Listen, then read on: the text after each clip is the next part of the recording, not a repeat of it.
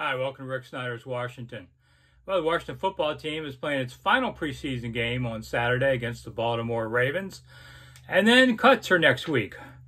And I remember as a beat writer, a lot of us would put together our 53-man rosters before training camp opened. And I would say, usually if you had two wrong, you didn't win. Everybody kind of knew who was making this team. Might be a guy. Maybe some years just two guys that show up. More than two, three, wow, that's a lot. It usually indicates maybe not a good team when that many guys come out of nowhere and can make your roster. It's pretty much known. So when they ask Coach Ron Rivera, hey, what's this last game mean to guys? Well, he's going to say the classic coach speech. Well, we're still looking at a lot of guys. You might make a difference. You never know. And okay, yes, you never know. But by and large, that 53-man is already done. But what you're trying to do is catch a look maybe to make the practice squad, or maybe another team's looking and say, we didn't do too badly, let's give him a look.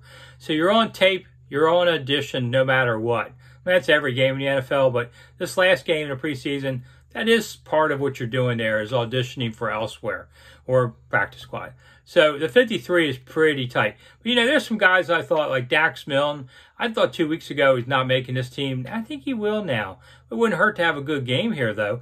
Same for Sammis Reyes. I don't know how Sammis Reyes makes the active roster. I know they want to project him in a couple years. Man, it's taking a big leap of faith. You could cut him, try and get him on the practice squad, but then somebody else can sign him. I don't know. It would be nice if he had a big game here. Torrey McTyer, also 2 weeks ago, I didn't see it. Now I think he probably does, but a good game would help cement it. And Daniel Wise, man, Rivera actually mentioned him, and I spotted him last game going, man, this guy isn't bad. And then, Rivera says something. When it comes out of a coach's mouth, that's an indicator he's looking at the guy. So these are what you have to do. This is going to be what you're watching on Saturday night, is these guys making a last chance for it. I wish them all well. I'm Rick Snider for Rick Snider's Washington. I'll see you again soon. Thanks for the 2 minutes.